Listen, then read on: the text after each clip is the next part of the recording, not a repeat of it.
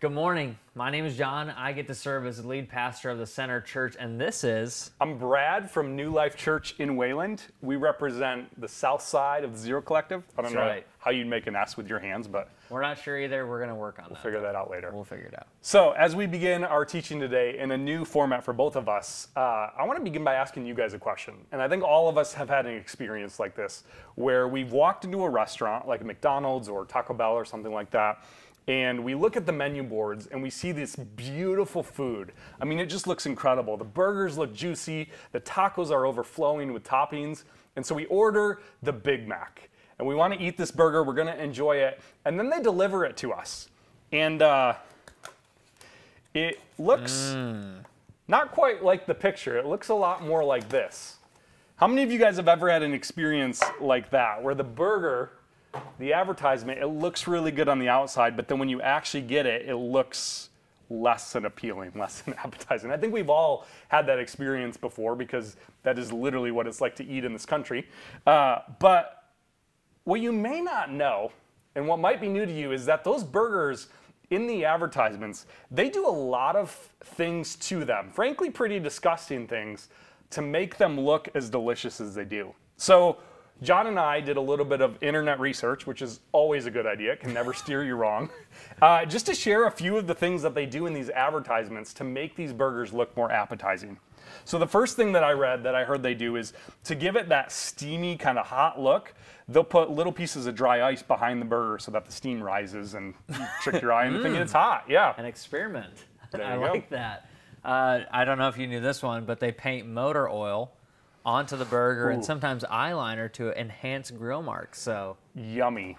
That's just so appetizing. I can't think of a better way to eat a Big Mac. What about this one? You know how, like, in pictures the cheese is like super melty and like stringy? Like the best part. The best part.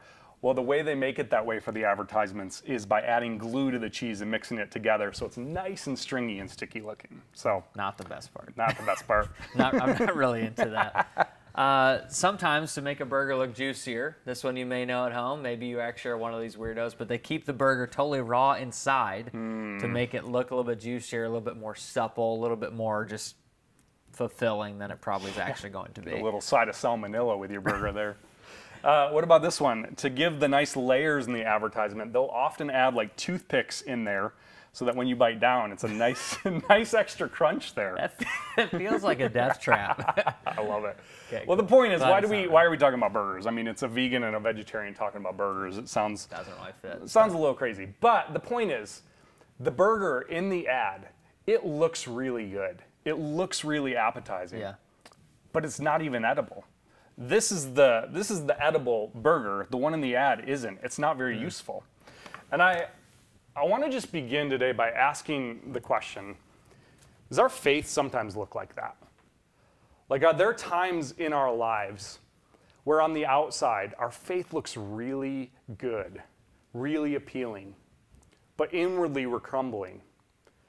You see, for many of us, we live in a world where we've had safety nets of financial and job security, or social media and being able to post highlight reels of our lives, or even gathering in church where we can put on a Sunday best and our faith can look really good on the outside, but inwardly is crumbling. The question that I want us to spend today, this morning, wrestling through, and that Jesus really addresses in our text today, is the question of, am I more obsessed with what my faith looks like, or am I more concerned with what my faith actually is?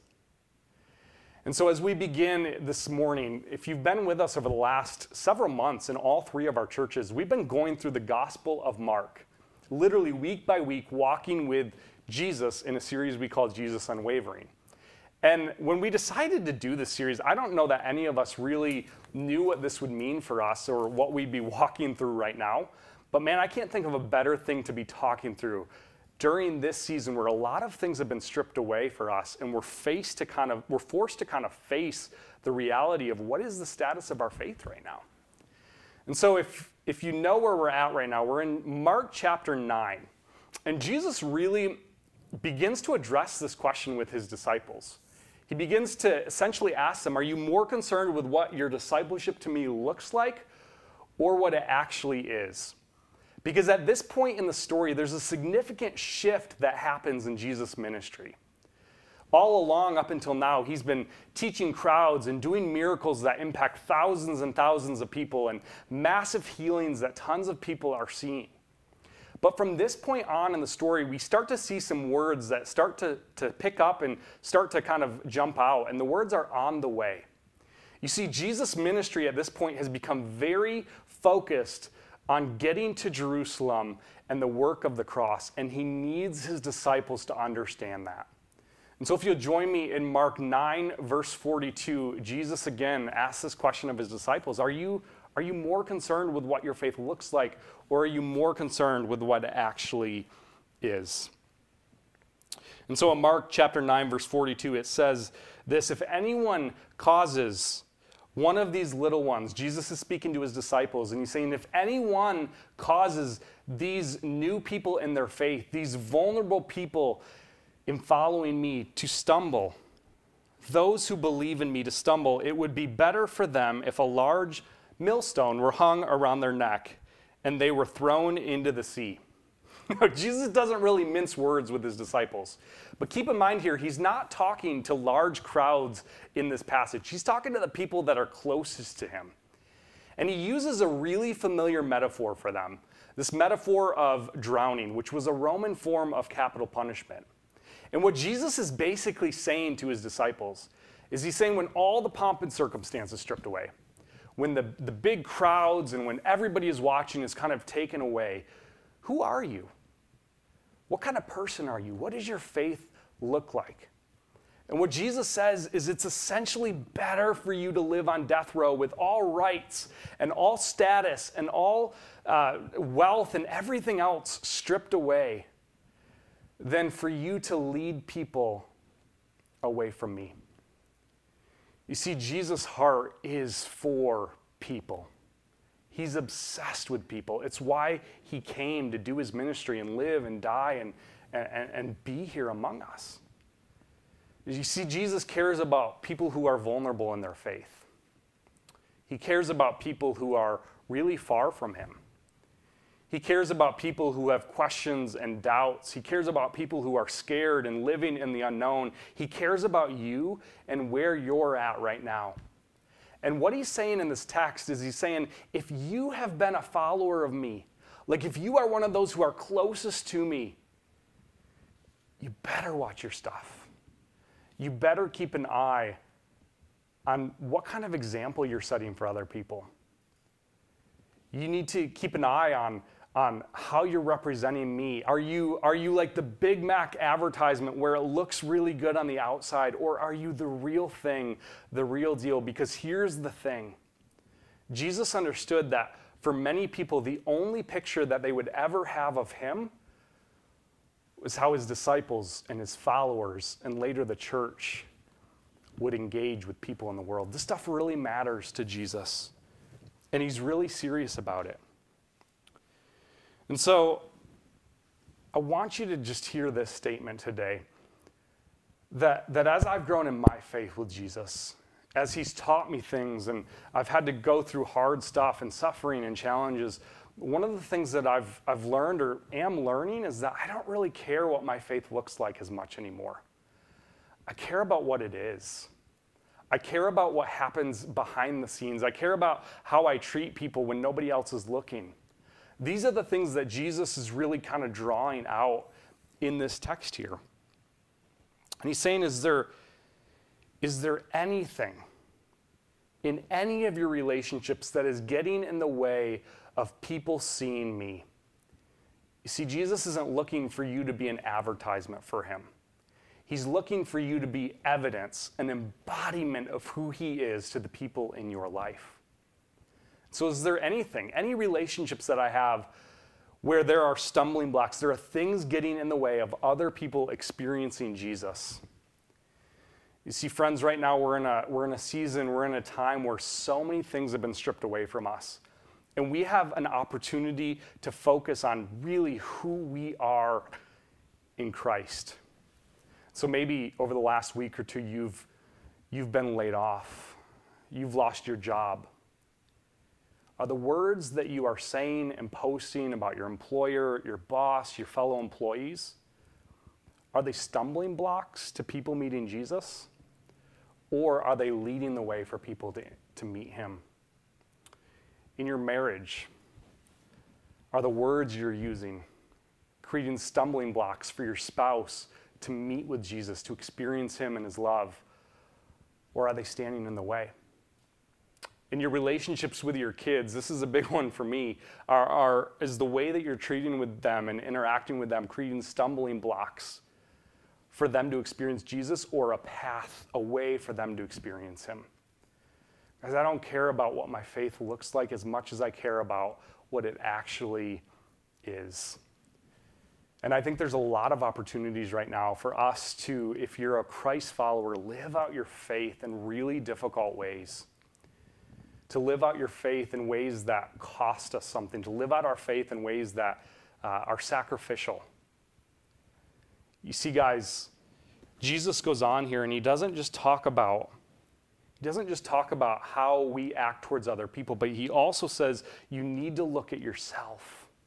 And you need to say, are there things in my life that are keeping me from Jesus? Not just other people from Jesus, but are there things in my life, things that are left unhealed, things that are left undealt with, junk that I've walked through for years and years and years that I've just left unattended to, undealt with. And Jesus says this, and believe it or not, he gets even harsher with his disciples in this metaphor. In verse 43, he says, if your hand causes you to stumble, cut it off. just get rid of it, right? He's not mincing words here. It is better for you to enter life maimed than with 2 hands to go into hell, where the fire never goes out, and your foot causes you to stumble, cut it off. It is better for you to enter life crippled than to have 2 feet and be thrown into hell. And if your eye causes you to stumble, pluck it out. Man, this is really intense stuff for a Sunday morning, and I get that, and I understand that. But what I think is really important for us to recognize is that where the world says be really harsh on other people and really kind to yourself, Scripture actually flips that. And it says be patient and forbearing and loving towards other people, but the stuff in your life, be ruthless about getting rid of anything in your life that gets in the way of you experiencing and loving Jesus and showing that love to other people. You see, Jesus uses this metaphor of amputation. And for most of us, amputation is really bad news. It's involuntary. In fact, right now, in quarantine, it feels a lot like a metaphorical amputation. We've been cut off from a lot of our rhythms and a lot of our norms and a lot of the things that we cling to. Even things as simple as toilet paper. We have been amputated from access to toilet paper. Now, if you're a Christ follower that is hoarding toilet paper right now, I will social distance punch you in the face for that, in Jesus' name. But the point is that as we are engaging in this season where it feels like so many things are cut off from our lives, friends, quarantine is an involuntary amputation, but discipleship, following Jesus, is constantly looking for opportunities in our life to say, this doesn't have a place in my life. Like, this is keeping me from Jesus. And so I want to ask a question, and John and I are going to answer this question as well, but this is kind of a bold question, and I understand that. And I need you to hear my heart that I don't ask this from a pastor's perspective who's just removed from everything that we're walking through. I ask this as a fellow human being, a Christ follower who's walking through a lot of the same struggles and questions right now. And the question is this: might God be using this season of involuntary amputation or stripping away or cutting off of things in your life to teach you how to voluntarily strip away things in your life, to teach you how to identify things in your life that have no place there, to reorient habits and priorities and perspectives? You see, you may not like what's happening around you. I might not like what's happening to me in this season right now. But that doesn't mean that God can't do something and cultivate something beautiful inside of us that nobody else sees until the fruit of it comes out. And so, John, for you, if you were to guess, what God's teaching you in this season right now, teaching you as far as cutting things off and getting rid of things in your life so that your faith can not just look the part and look good, but actually like be like Jesus? What would you say that is for you? Yeah. As the aroma of the Big Mac. I know, you can like into smell my it. nostrils. One of the things for me, and I shared this with you earlier in this week, is I think Jesus has been slowly, over time, and this is not a brand new work he's doing necessarily, but over time, he's separated my discipleship with him, my life with him, from my leadership for him, the things I do for him, the positions I hold. And I think a lot of people go through that journey, but I think there's an opportunity in this season to go through it even more. And I think Jesus has just reminded me, because he's so good and kind and he's patient with me, that that's the journey he wants me to be on too. And Lindsay and I have still had fears. Yeah. We've sat in our bed at night and just thought about what's the worst case scenario. I mean, I won't lie. That's obviously, we're afraid. We don't know what necessarily is happening. But we both have been able, I think, to trust God even more because it's so unknown and it's so unclear. And I think every morning just starting my day knowing that I can put that day in Jesus' hands has been a really eye-opening thing for me. It's been a voluntary thing to change some of those habits so I can experience that for myself. Yeah. What about for you? And I think for me, those same feelings of just kind of anxiety and stuff rising up, and even like, when working from home is an adjustment with kids. And I think what God is teaching me is just to slow down, to like find my rest and my rhythms in the quiet places with him. When anxiety starts to creep up, I find myself just wanting, and this sounds so like pastor-ish and cliche to say, but it's so true. Just going back to that quiet place with him and just saying, God, this is what is in me. This is what is hurting right now. This is what is fearful. This is what is scared. God, will you carry that for me? Like, I can't carry that burden on my own. Will you carry that for me? And I think what he's teaching me is like, reasons to be scared and anxious are never going to go away in this world. They're just not. Right. Sometimes, they're more pressing. Sometimes they're more distant. But the thing that he's teaching me is just to constantly return to him in that secret, quiet place. Wow. That's awesome. One of the things that's been really interesting for us as we've just got more time on our hands at home is that a couple months ago, Lindsay and I bought a place, which you know and you've seen. And it's an awesome mid-century house in an awesome neighborhood. And at the same time, it has a lot of work left to do. And one of the biggest projects we tried to knock out right away was redoing all of our kitchen, dining, kind of some of our living spaces with brand new flooring, which was really exciting at first. And so we labored over that. We cried over it. We fought over it. We were trying to figure out what is the right floor to pick for this house. And it just had wood everywhere. We were trying to match it. It was. You came to our house to look at wood exactly, at one point. we did. We needed a lot of help. So we eventually found the floor. And a couple weeks ago, with a lot of our Center Church awesome people, helped us. We finally got it laid out. It looked great. We were taking selfies on social media with it. It was awesome. We were really excited about it. Until about a week ago, we were walking around the kitchen. Dinner was wrapping up, and we heard, and I was like, man, that sounds a lot like water. And Lindsay stepped on a couple boards, and sure enough, water started to come out of the middle of our kitchen floor, which, by the way, if you're not a homeowner yet, that's not supposed to happen, okay? That is not where water belongs. So we tried to dry it out with some fans overnight. Nothing happened, still water. We tried more fans overnight, still had some water. Finally, we just looked at each other and said, we're going to have to take this floor out. It was about 500 square feet of floor. We had just busted our rear ends to get totally done in order to have some people over. And so slowly but surely, next day, I was in that room just tearing up the floor. There's water everywhere. It smelled bad. Some boards were ruined. Found out a water line had leaked through the bottom of our kitchen floor and just flooded our entire dining and living areas. It was really, really bad.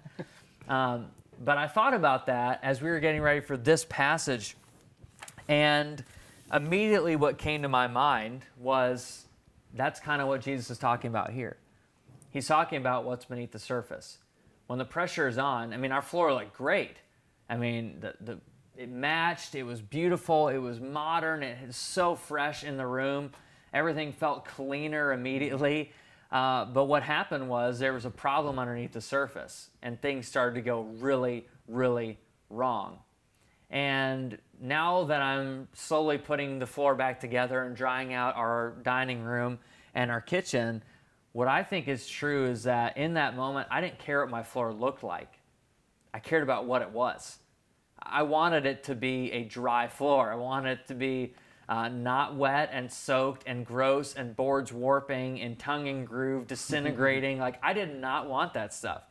And I think about my own spiritual life and just what you were talking about. And I think for many of us, that is the opportunity we have in this season. We have an opportunity to allow Jesus to do a deeper work in our own discipleship to him. We have the opportunity to let Jesus take up some floorboards, to let him rearrange some things, to get under the hood of our lives. See, there was a leak in the water line that had to be resolved. There was flooring that had to be dried out. We had to buy new flooring in order to replace boards that were warped. But I don't really care about just what it looks like, because that whole week in between putting the floors down and finding the leak, they looked great. They were incredible. But just like Jesus, that's the same way I want to view my faith. I don't care about what my faith looks like. I care about what it is. I care about the raw product. And that's why Jesus is so intense, even as Brad read, and we're going to keep reading. In verse 48, here's what Jesus quotes from Isaiah 66. He says, "It's better for you to enter the kingdom of God with one eye than have two eyes to be thrown into hell, where the worms that eat them do not die and the fire is not quenched." Everyone, he's including everyone in that, everyone will be salted with fire. Wow. I mean, Jesus is issuing a strong warning to his disciples to not lead other people astray by their own lives, to live real, to be pure and authentic disciples of Jesus, to live out his teachings, to do what he did, to follow him to the places that he would go. Here's what's hard, is that a couple weeks ago, as the lockdown started in our state, as kids started coming home with like weeks worth of homework now, because there was no chance there was going to be even a real semester left, as your job probably shifted overnight, as restaurants shut down, as your favorite places to go after work closed up, when the sporting events were canceled, when the flights to Florida no longer meant anything because you just couldn't go. Some of you didn't hightail it to Meijer to get milk and bread and eggs. Some of you hightailed it to the nearest liquor store to escape. Some of you hightailed it to the website, which you immediately delete from your search history. Some of you hightailed it to places that maybe your faith wasn't comfortable going. And I don't care about what my faith looks like. I don't care about what your faith looks like. I care, and Jesus deeply cares about what it is. Because see, friends, this crisis is continuing. It's not over. And what happens when someone in your family gets COVID-19? What happens when someone in our church gets COVID-19?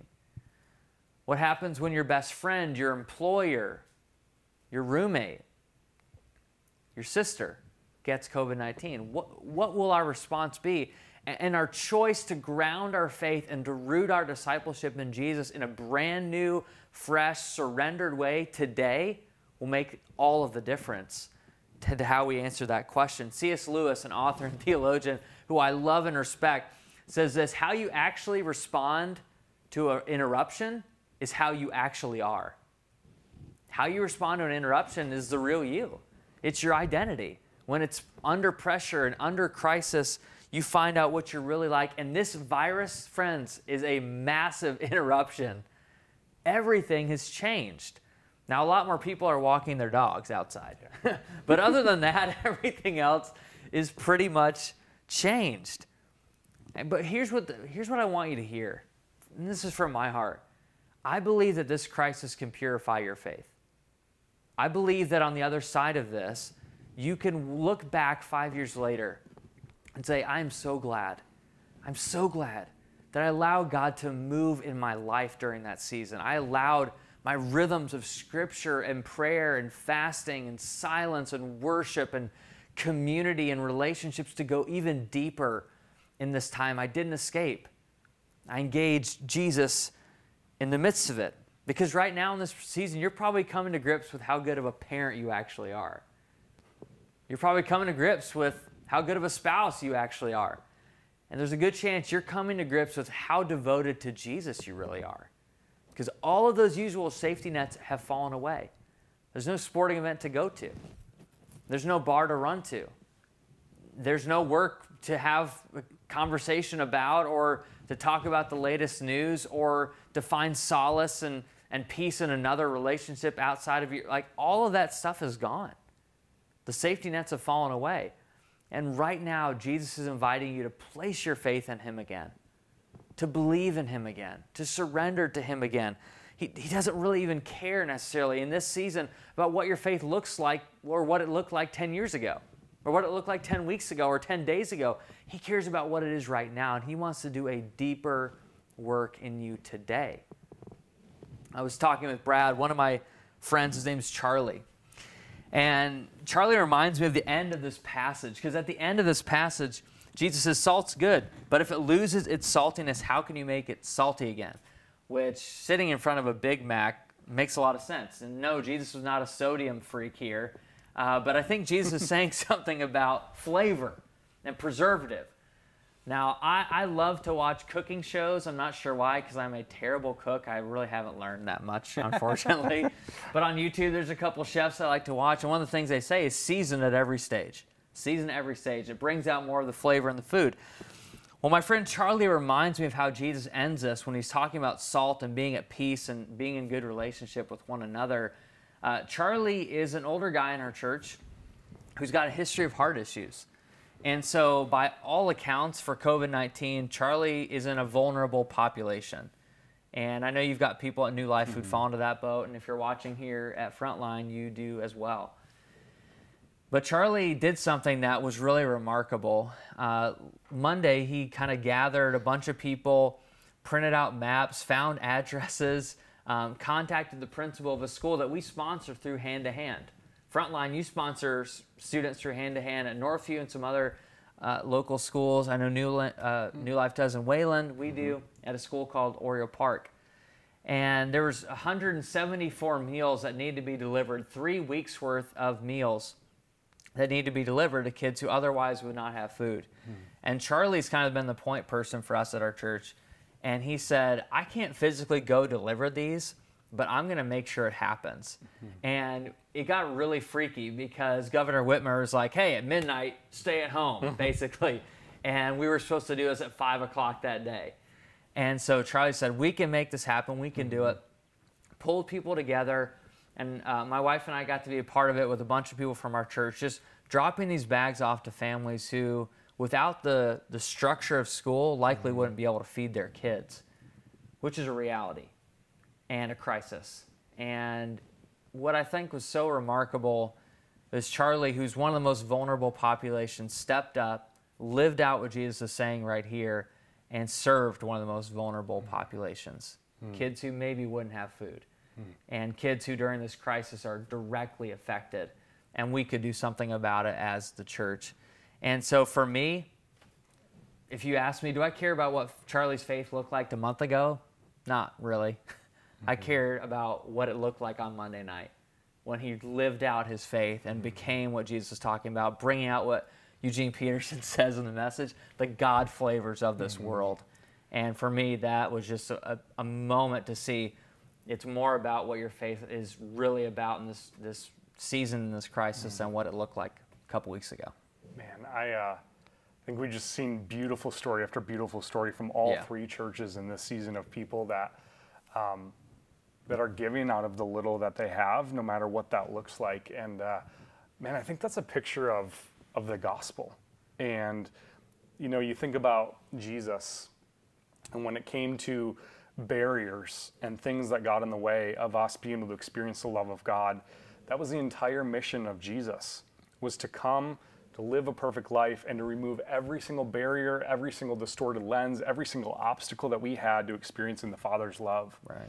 Like, this message is not just a do better and try harder. This message is like in this season of being purified and really an opportunity to take stock of your own life.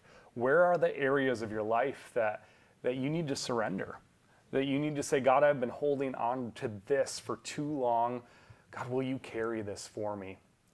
I love how Hebrews talks about the work that Jesus did and how literally Jesus' body was the veil that was torn in the temple for your sake. He was broken for you. He went through this. He went through this process of metaphorical amputation and stripping things away so that we could have clear access to the Father's love. And then that, like confessing that over and over, even 2 weeks out from Easter right now, I mean, that should do something in our hearts. Yeah. That should do something that makes us more like Jesus as we surrender and confess the things in our lives, especially in this season right now where things are being taken away and things feel out of our control, that God, you are still here, you are still working, and you are still deeply, deeply in love with us. Yeah. And so we just want to end today with an invitation for you to just look at your own life and basically say, what is it for you? Like, what areas of your life do things look good on the outside, but God really wants to do a work in this season and cultivate and do beautiful things to really transform you into the likeness of who Jesus is? And so what is that for you?